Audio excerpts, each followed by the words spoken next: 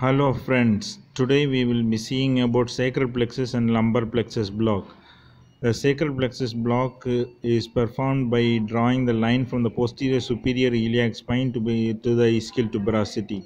Divide this line into the proximal 1/3 and distal 2/3, and that point will be the entry for your nerve stimulator needle.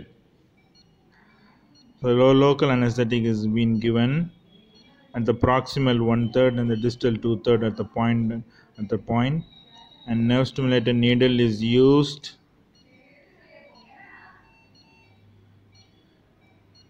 You start with 1.5 milliamperes with the patient in lateral position.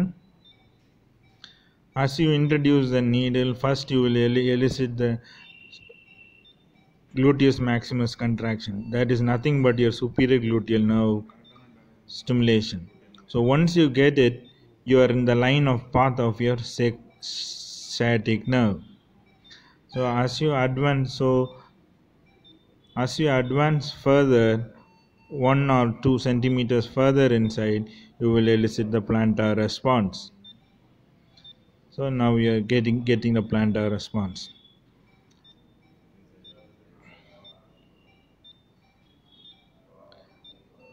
So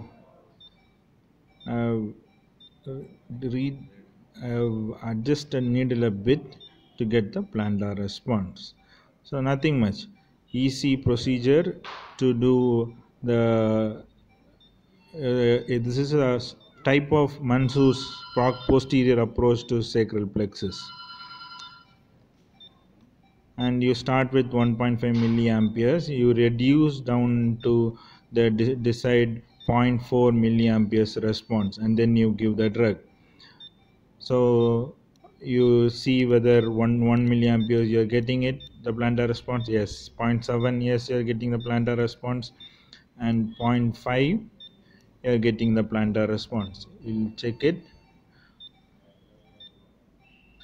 We will check it, and it 0.5 you are getting the plantar response, and you reduce down further at 0.3 and 0.2 you should not get the plantar response because you may be intraneural. 0.38, that is 0.4, that is you are not getting any plantar response.